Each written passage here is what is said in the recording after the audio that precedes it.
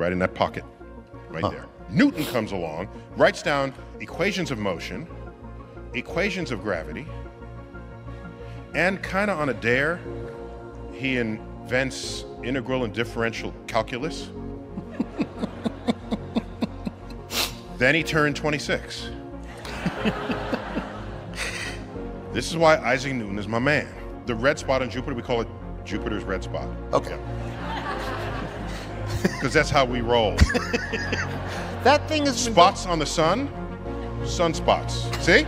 Forgive me for not remembering the name of this person who uttered this, but upon realizing with the power of a bow and arrow, you could kill another human being without actually looking them in the eyes. And the conclusion was, that's the end of bravery. And so I thought about this, whoa. Any tool where you can kill at a distance, that's cowardly on some level. And the progress of military conflict has been, how far away can you kill at a distance? Well, No one's talking Isn't about it suspicious to you that a storm there could go on for 350 years without a break, and we never have storms that go on for 350 years without a break? We don't even have storms that go on for like 6 weeks without a break.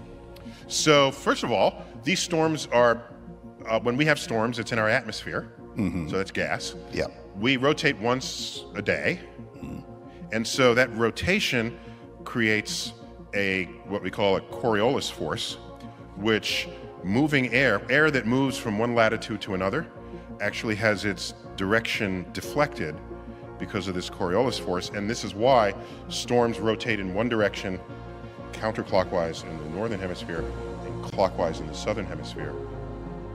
The Coriolis force is heightened if you spin faster, okay?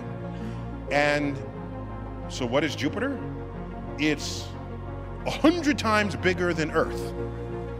More than that, 1,000 times bigger than Earth. It's like 10, it's 10 times across, cube. So it's 1,000 times bigger than Earth. It's mostly gas.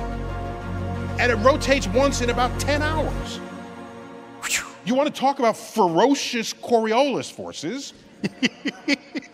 We have storms that last weeks here.